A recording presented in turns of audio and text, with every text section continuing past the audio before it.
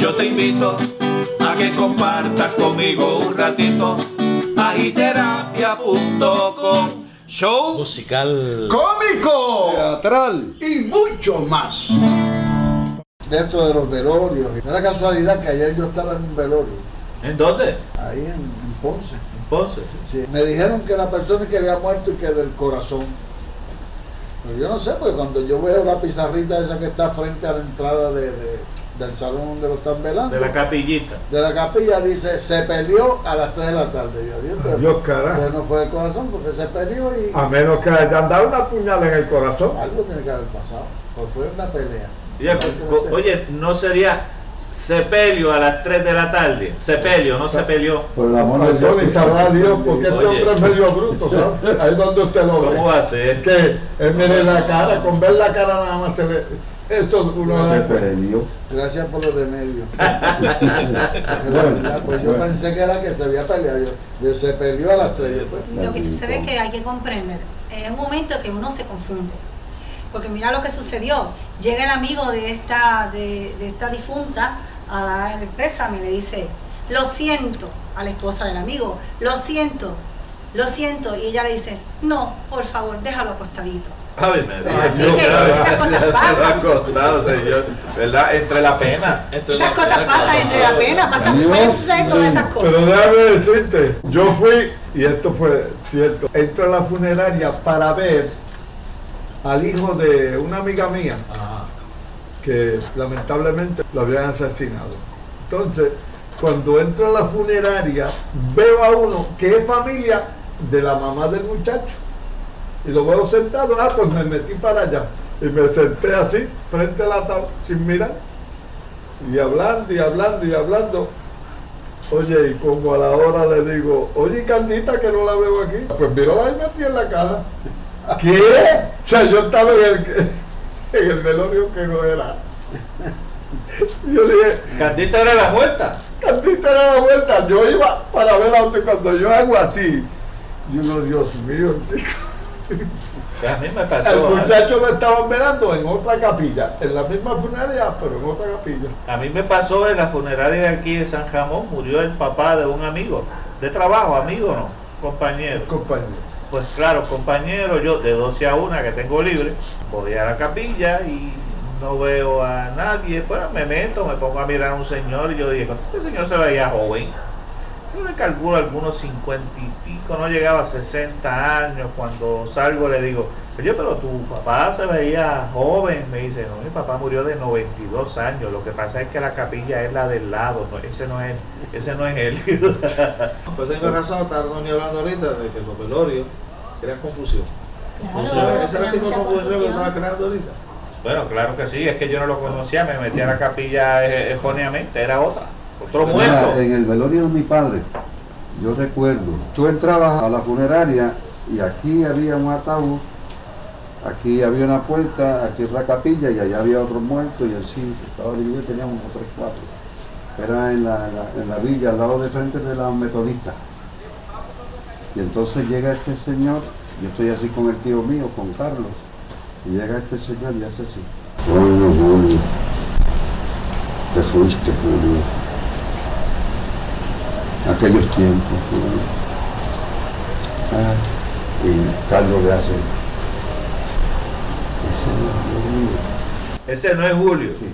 Julio está allá en la otra capilla. Y se fue para allá. Este ataúd era de un muchacho que había tenido un accidente en Estados Unidos de auto, pero quedó tan destrozado que el ataúd estaba cerrado. Entonces pues, él se va allá y llega a donde está el viejo mío. Y nos vamos con él. Y vuelve y se para. Coño, Julio, te fuiste, Julio. Aquellos tiempos, Julio, oye, pero lo tenía bien ensayadito. Sí, lo he practicado, Sí, pero bien ensayadito y lo y entonces de momento se pone a llorar. Pero a llorar, y el tío mío Carlos dice, ¿qué te pasa? Pero vente, porque yo dice, ahora pegamos un dolor aquí. Se le pegó un dolor enseguida. A los 3 días, él murió. El señor murió. Murió de ese dolor. De ese dolor. De ese dolor. De las Marías, el señor era de las Marías.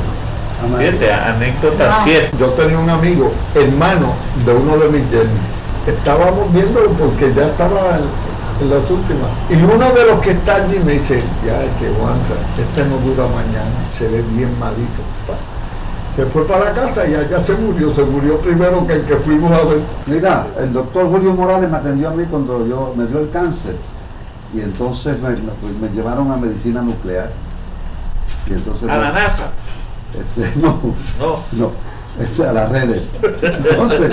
Entonces me dice, tienes metástasis. Y yo decía, y yo, lo que pensé yo en mi mente fue, las envié. Eso fue lo que yo pensé. Aquí yo las envié. Y dice yo, bueno, está bien. Me dio todo el papeleo y qué sé yo qué. Me voy para la doctora primaria, qué sé yo qué y tal. Y me metí en el hospital, empezaron por aquí, empezaron por allá y todo estuvo a punto de caramelo, lógicamente. Y llevo con la pelea esta 20 años.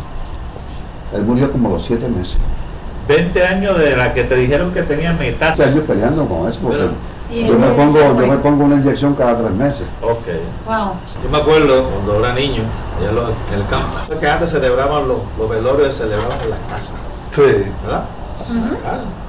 Con la Yo me acuerdo, mesita de yo era domingo y niño, todo. pero entonces había un problema antes, que antes la persona quedaba en shock y lo velaba rápido como si hubiese muerto. Así, catatonias.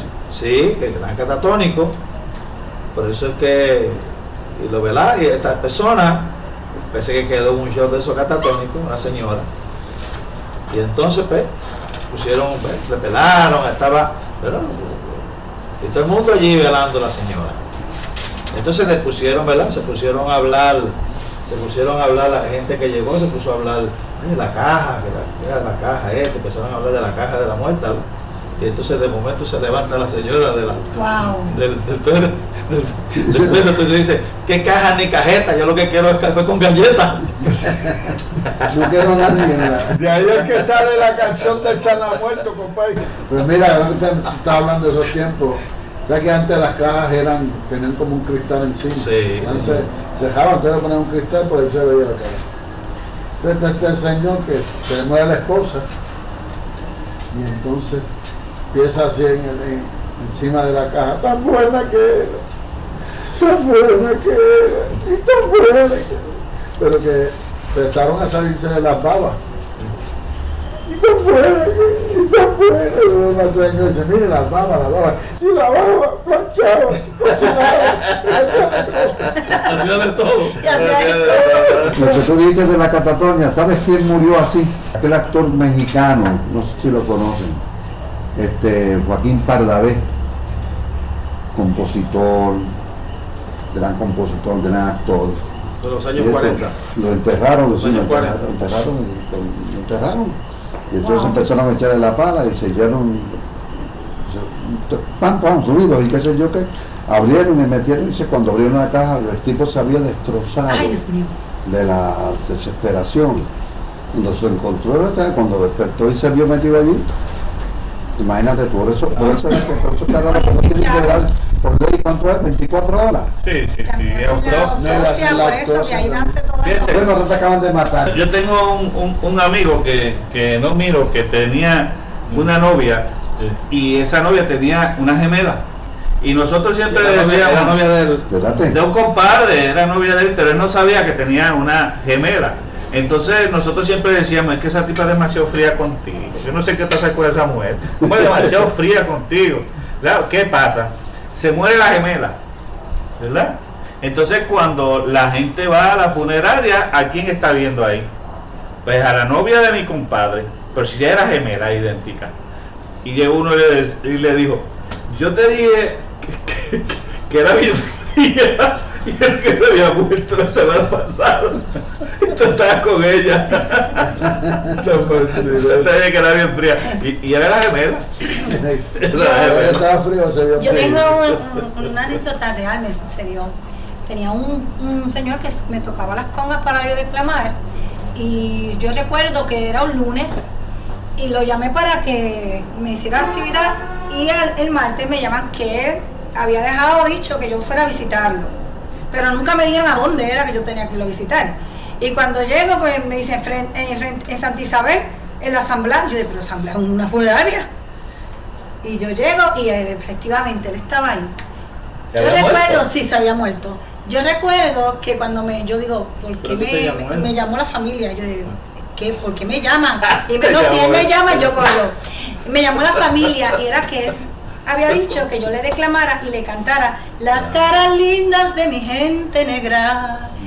Cuando yo estaba cantando, obvio, tenía celular, que bueno, ayuda, ¿verdad? Cuando estamos en una situación así. Di una vuelta a ver las caras de las personas. Es familia negra. Y créeme que vi de cada lágrima negra que bajaba por el rostro de esas mujeres, el cuerpo frío de mi amigo quieto en un ataúd, declamando a ritmo de los cueros que gritaban, todavía quiero escucharte plasmar en cada papel una melodía, un tumbao, un grito, un sentir. Y eso a mí se me quedó en el alma. Todavía veo esa tristeza reflejada y ese agradecimiento. Y después le canté, sale el sol, sus ojeras hinchadas. No me olvido de eso. Todas las muertes son tristes. Todo fue una cosa. Y uno se muere solo. Pero esta vida no se puede coger muy en serio porque al fin y al cabo tú no sales vivo de ella. No. Mira, ahora que tú sabes que había un compadre, le voy a hacer un poema de don Rafael Hernández Ramos, un poeta yaucano. Y había un compadre que sabía que la mujer le era infiel, ¿eh? La mujer de su compadre, entonces, pero no se atrevía a decírselo, y se muere el compadre. Y se fue, cogió y se ahumó bien ahumadito. Y dice, mira, cuando están despidiéndolo, me presenta que aquí yo quiero despedir a mi compadre. Entonces pues empieza y se acerca el que empezaba a despedir el muerto y dice, pues bien, como es de romper el hielo, ardo en deseo de informar sin al muerto difamar y que me perdone el cielo. A un compay despidió el duelo, otro compay ahumado, triste y apesadumbrado, dijo en voz baja Manolo, bueno. El pobre compay Bartolo baja la tumba enyugado. De tanto y tanto tirar, pa' uno y pa' otro lado, murió cojo y jorobado, compay Bartolo Cuernal. Partió de este lodazal, Serapia lo mandó solo al portal de los infiernos y llega cargado de cuernos. El pobre compay Bartolo. Serapia, serpiente infiel, ¿cómo a mi compay trataba? Con todo el que lo enyugaba, siempre jaló más que él. Lo enyugaste con Manuel, con Danito, con Peter Bojer, con Melvin Rodríguez, con Tony Rodríguez y con Manuel. Y ahora todo el mundo jala, menos el compay Manuel. Qué brava. Y qué bravo el borracho. Es tremendo, oye. Pero tuvo que estar ahumado para hacer eso, porque si no, si no iba a tener ese valor. Eso es así. Debió haber sido una caja especial, porque cuando cierra la caja, no cierra bien. No cierra bien. Bueno, blanditos. Hay unos que son blanditos. Son plásticos. Y se cae, y se acomoda, y se acomoda. No, eso molesta más porque te pasa. Son de leche vosotros primero. Bueno, y uno se preguntará cómo yo quiero que sea mi velorio, porque en este país, igual que en muchas otras culturas, los velorios son muy distintos. Yo me acuerdo que en el campo, ¿verdad? Cuando se murió una persona, inclusive, era distinto si el velorio es gente pobre y era distinto si tenía dinero. Porque si tenía dinero, se les pagaban a unas mujeres que le decían las lloronas, se alquilaban y se les daba el billete para que fueran allí a llorar, ¿cierto? Iban con una cebolla. Oye, el dinero. Por si acaso el lagrimal estaba tapado, se miraban para allá, se tronaban un poco de cebolla en los ojos para allá, el dinero compra hasta las lágrimas. No, claro, porque entonces se creía que si no había quien llorara, se tirara al piso. ¿Ustedes se acuerdan de los ataques? Que la gente caía al piso y convulsaba y todas esas cosas. Pues entonces lo querían mucho, porque había gente que lloraba. Sin embargo, el velorio de gente pobre, lo que iban en vez de llorones eran embusteros. Porque iban a, ¿usted cuál es? A echar embustes. Y hacían cuentos de aparecidos. y todas esas cosas. De aparecidos y de muertos y todas esas cosas al velorio, y después que se les rezaba, ¿verdad? No, y uno iban por el cafeíto, el chocolatito. Pero lo velaban hasta el otro día, era toda una noche, ¿verdad? Pero todavía van por el cafeíto y el chocolatito. Y no, yo tengo amigos míos que van a todos los velorios, sí. Ahí allá aquí Oliver. Ahí, entonces ya tomar café, y no, café, chocolate. No, sin conocer al muerto. Sí, sin conocer al muerto. Ahora yo entiendo por qué una amiga mía estaba llorando, que tú hablas de que pagaban a la llorona. Sí. Estaba llorando, ¡ay, no se lo lleven! ¡Ay, no se lo lleven, por favor, no se lo lleven! Y lo que venían a recoger el muerto decía, señora, hay que llevarse el muerto porque hay que enterrarlo. No, por favor, no se lo lleven. Pero uno se enojó y dijo, pero porque usted no se quiere que se lleve el muerto, es que es la primera vez que vuelve en la casa. Ahora yo entiendo eso. ¿Por qué? La primera vez que dormía en la casa, ahora yo lo entiendo. Yo estaba acostumbrado. Le habían pagado también para que llorara. Y no sabía. Déjame decirte, y también suceden cuando lo llevan a los cementerios.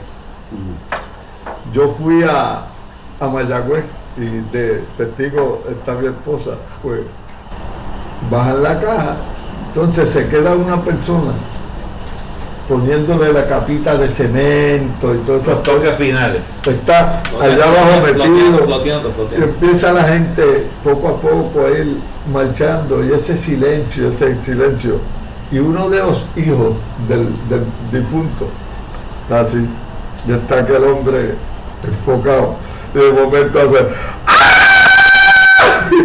compadre, ha salido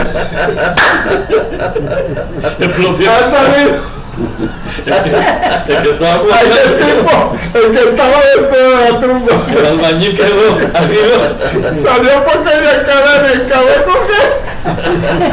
Oye, que muchas cosas pasan. Se muere el papá de la doctora Maceda y entonces pues, lógicamente tuvimos que ir, ¿verdad? Amigos de la familia, y fuimos.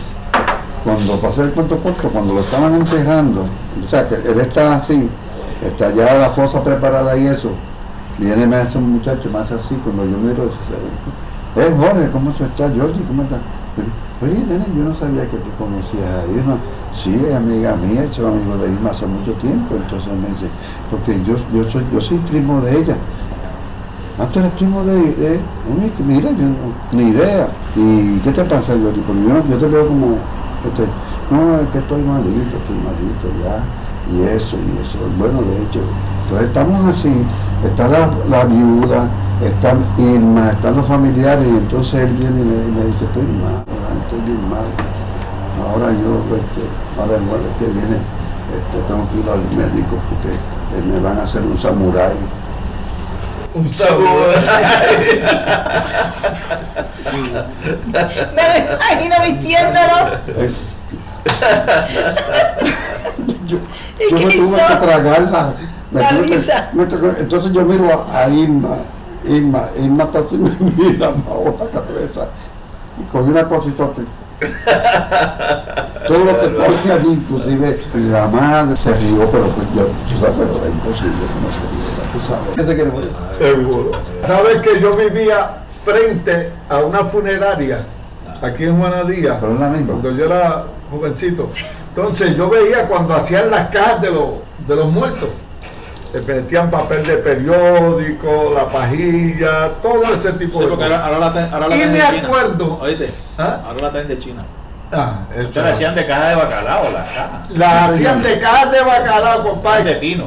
Y decía, handle with. Pues la cosa es, yo no sé si ustedes recuerdan, como no existía esto de cuando lo iban a velar varios días, porque si no, compadre, el muerto a los 2 días apesta, como dicen. ponían un baño con bloques de hielo debajo de la caja. Un baño de esos de lo que usaban para lavar. Ponían un baño con hielo y entonces abanico para que fueran refrescando. El ambiente, ponerlo frío. Para que no le diera calor. Poniendo el ambiente fresco. Ahí hay acondicionado ahora. Tú sabes que el último velorio que yo vi así fue de el cuatricantor de Ajunta. ¿Tuviste eso? Que fue en Coamo. Entonces hubo que ponerle abanicos y ¿cómo llamaba eso? Ismael Vélez. Ismael Vélez. Melvin dice que lo peor sería un muerto sudado. Hay que ponerle el hielo y los abanicos. Pusieron abanicos. Oye, Juanca, pero las mujeres son mucho más dichosas que nosotros los hombres, porque cuando dicen se murió Pancha, se murió Juanita, se murió ya. Se murió. Los hombres empezamos a morirnos. No, los hombres empezamos a morirnos por partes. Sí, poco a poco, sí. ¿Cómo que por parte, compadre? Bueno, explíqueme, porque estoy medio gelado con él. A mí me dijo alguien que tú andabas con un muerto hace tiempo. Hace rato. Yo por eso cuando voy al baño me asusto. ¿Por qué sacaron tantos episodios de Walking Dead por los muertos que andan por ahí caminando? De Walking Dead. ¿Qué porquería serie es eso, ¿verdad? Ay, sí, que falta de creatividad. Y que los tipos matando muertos. Matando muertos. Ay, vuelven y se levantan y siguen detrás de ti. Y son cojos, pero siempre están al lado tuyo. Bueno, que a veces dicen, mira, murió el amor igual que si tú estuviese muerto, porque en tu casa no son en caso. Es como si tú hubieses muerto. Lo único que caminas por la casa. Sí. Wow. Es como Walking Dead. Sí. No, pero cambiando el tema, me gustaría traer a colación el Baquinet, porque me quedé sorprendida. Saben que cuando se moría un niño lo ponían en la mesa y le iban cantando del comedor con sus sábanas blancas y lo ponían ahí, pero que todo el mundo le cantaba y le pedía algo para que el niño se convirtiera en ángel, fuera allá y era el ángel del cielo, pero comenzaban a hacer nudos en sus peticiones. ¿Sabes cuántas personas hacían esa petición para que el angelito subiera al cielo? Pero nunca subió. Porque con tanto nudo, ¿cómo va a subir? ¿Cómo va a levantar las alas? Eso a lo mejor era para que se fuera a ganar. Pero esas son creencias. Yo tiro a la forma de broma, pero eso son creencias que, gracias a Dios, que la gente abrió su capacidad. Pero eso es cultural. Eso es cultural. Sí, pero el caso de eso depende del hace nudo. muchos nudos a los niños, pero yo me acuerdo que cuando una chava me hacía nudo, para ver que me bañamos en el río, me hacía nudos en la camisa. Galletas se llamaba eso. Galletas, eso son galletas. Eso me acuerda a mí. Eso no era buenos deseos. No, yo no considero que sean buenos deseos. Es ver un niño muerto, ¿verdad? No. Un bebé muerto. Eso es lo más triste del Y mundo. doloroso, después que la madre tiene esos 9 meses. Un niño. Y eso me acuerda a mí un chiste clasista. Un día yo se lo digo a un amigo que yo tengo y él no quería que dijeran, él no quería que dijeran que era de color, porque le decía, no, ¿de qué color yo soy?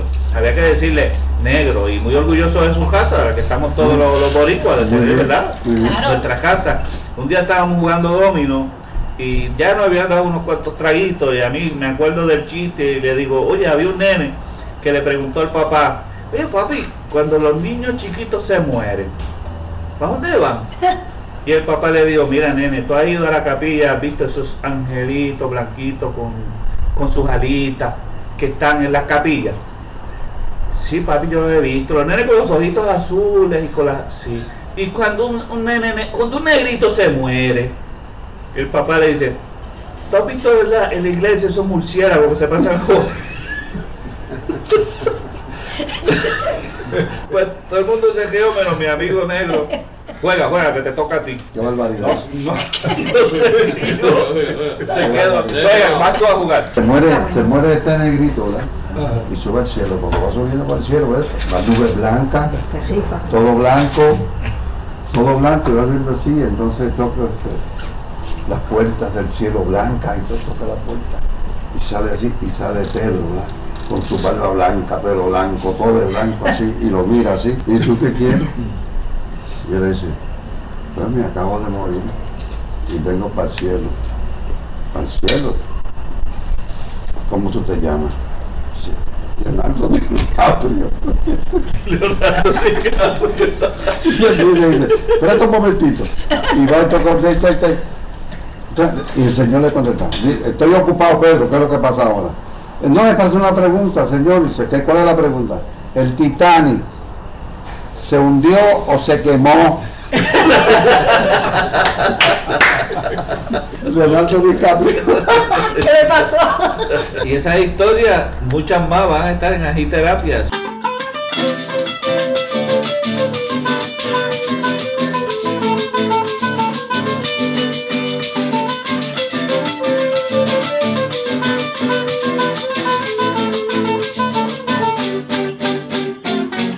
Como el ají que te pica y sazona tu existencia, se eleva tu conciencia, en acción te modifica. Este mundo se complica y requiere de tu acción, entre poema y canción, entre tan de buena gana. La AjiTerapia te sana para la revolución.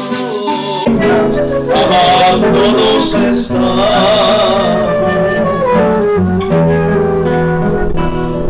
nosotros, que del amor hicimos un sol maravilloso, romance tan divino. Nosotros nos queremos tanto, debemos separarnos, no me preguntes más. No es falta de cariño, corazón, te quiero con el alma, te juro que te amo, y en nombre de este amor y por tu bien, te digo adiós.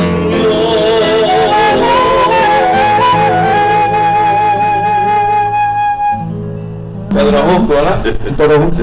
¿Por qué? Porque Estaba enfermo y iba a morir ahí. enfermo, tenía tuberculosis. Sí. En aquel entonces no había cura. Cubano. En los años 40, ¿no? No había cura. Y pues no Ni en el pueblo. ¿Ah? No había cura ni en el pueblo. En la iglesia del pueblo no había nada. Siempre había cura. Había Siempre un había grupo cura. de Siempre, ateos, siempre, empezaron por A lo ellos. mejor fue que no hicieron las gestiones. Tú sabes que en esa época Se decían, llama Padre Ramiro. mira, El padre Ramiro. Melvin, en esa época decían que los tipos que padecían de tuberculosis se acartonaban. Sí, no. Esa es la palabra. Estaba acartonado. Entonces, la espalda, yo tenía Cheo, un primo del viejo mío, era tuberculoso, y parecía que tenía una concha de carey en la Se espalda. probaba. Porque sí, pues acartonado por la descomposición de la vértebra y el Los pulmones. coso se remudó. Era por tanto cartón. ¿Ah? Por favor. Cartonado, ¿verdad? Oye. Con el cartón encima. Vivía de vender cartones. Y hablando de todo un poco, los epitafios, hay unos epitafios que la verdad es que uno se asombra con. El mío, y ya mis hijos lo saben, y mi esposa, yo puse, estoy aquí bajo protesta, coño, porque no quería morirme. Eso va a decir en la tumba. Nadie. Eso es lo que va a decir. Eso debiera decirlo todo el mundo porque nadie se quiere morir. Seguro.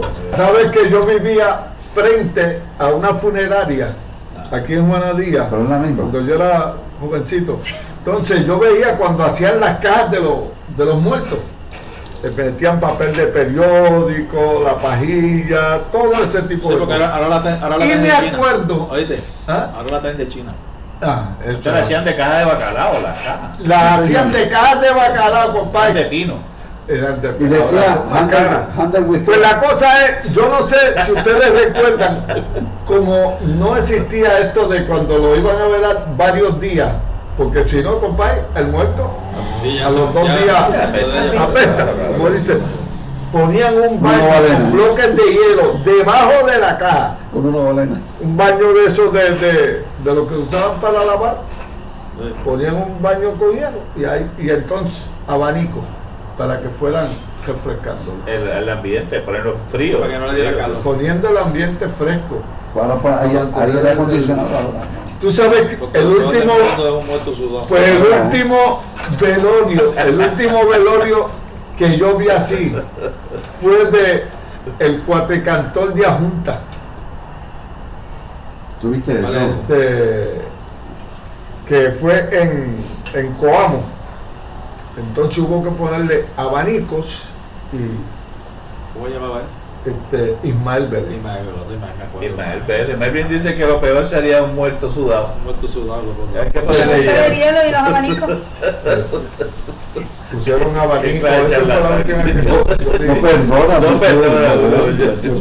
Oye, Oye, Juanca, pero las mujeres son mucho más dichosas que nosotros los hombres, porque cuando dicen se murió Pancha, se murió Juanita, se murió ya. se murió. Los hombres empezamos a morirnos. No, los hombres empezamos a morirnos por partes. Sí, poco a poco, sí. ¿Verdad? ¿Cómo que por parte, compadre? Bueno, Poco a poco. Explíqueme, porque estoy medio engelado con a mí él. me dijo alguien que tú andabas con un muerto hace tiempo. Hace rato, yo por eso cuando voy al baño me asusto. ¿Por qué? Porque sacaron tantos episodios de Walking Dead por los muertos que andan por ahí Walking Dead. caminando. De Walking Los Dead. Muertos vivientes. Qué porquería serie esa, ¿verdad? Ay, sí, que falta de Y que mira, creatividad. y que los tipos matando muertos. Matando muertos. Increíble. Ay, vuelven y se levantan y siguen detrás de ti. Y son cojos, pero siempre están al lado tuyo. Bueno, que a veces dicen, mira, murió el amor igual que si tú hubiese muerto, porque en tu casa no se en caso. Es como si tú hubieses muerto. Lo único que caminas por la casa. Sí. Wow. Es como Walking Dead. Sí. No, pero cambiando el tema, me gustaría traer a colación el Baquinet, porque me quedé sorprendida. Saben que cuando se moría un niño lo ponían en la mesa Y le iban cantando. del comedor con sus sábanas blancas y lo ponían ahí, pero que todo el mundo le cantaba y le pedía algo Pues sí que daba pena, ¿verdad? para que el niño se convirtiera en ángel, fuera allá y era el ángel del cielo. Pero comenzaban a hacer nudos en sus peticiones. ¿Sabes cuántas personas hacían esa petición para que el angelito subiera al cielo? Pero nunca subió. Porque Eso con no- tanto eso- nudo, ¿cómo va a subir? Lo ¿Cómo amarraba. va a levantar las alas? No, a lo mejor era para que se fuera Pero agarrando. esas son creencias. Yo tiro a la forma de broma, pero eso son creencias que, gracias a Dios, que la gente abrió su No, capacidad. pero eso es cultural. Y Estas eso son es cosas que van. cultural. Sí. Pero el caso de eso depende del hace nudo. mucho nudo a los niños, pero yo me acuerdo que a mí cuando una chava me hacía nudo, para ver que me bañamos en el río, me hacía nudos en la camisa. Galletas se llamaba eso. Galletas, eso son Oye, eso galletas. me acuerda a mí. un Eso no era chiste. buenos deseos. Oye, No, yo no considero que sean pero qué buenos triste deseos. ver un niño muerto, ¿verdad? No. Un bebé muerto. Eso es lo más triste del Y mundo, ver doloroso, un niño. porque la madre tiene sus Un 9 meses. niño, que se niño. muera. Y eso me acuerda a mí un chiste clasista. Un día yo se lo dije a un amigo que yo tengo y él no Hay quería que ser que uno, no dijeran, es un chiste racista. él no quería que dijeran que era de color, porque le decía, no, ¿de qué color yo soy? Había que decirle negro, y muy orgulloso de su casa, que estamos todos los boricuas de tener, ¿verdad? Claro. Nuestra casa.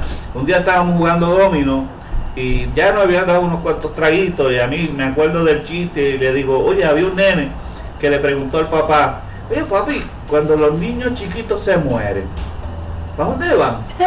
Y el papá le dijo, mira nene, tú has ido a la capilla, has visto esos angelitos blanquitos con sus alitas que están en las capillas. Sí papi, yo lo he visto, los nenes con los ojitos azules y con las... Sí. Y cuando cuando un negrito se muere, el papá le dice, ¿tú has visto en la iglesia esos murciélagos que se pasan con... Pues todo el mundo se rió menos mi amigo negro. Juega, que te toca a ti. Qué barbaridad. No se rió. Se quedó. Juega, vas tú a jugar. Se muere este negrito, ¿verdad? Y sube al cielo. Cuando va subiendo para el cielo, ¿ves? Las nubes blancas, todo blanco, y va viendo así, entonces toca las puertas del cielo blancas, y todo toca la puerta. Y sale así, y sale Pedro, ¿verdad? Con su barba blanca, pelo blanco, todo de blanco así, y lo mira así, ¿y tú qué quieres? Y él dice, pues me acabo de morir y vengo para el cielo. ¿Para el cielo? ¿Cómo tú te llamas? Sí, Leonardo. DiCaprio. Leonardo DiCaprio. Y él dice, espérate un momentito. Y va esto contesta. Y el señor le contesta, estoy ocupado, Pedro, ¿qué es lo que pasa ahora? No, me parece una pregunta, señor. Dice, ¿cuál es la pregunta? ¿El Titanic se hundió o se quemó? Leonardo DiCaprio. ¿Qué le pasó? Y esas historias, muchas más van a estar en AjiTerapia.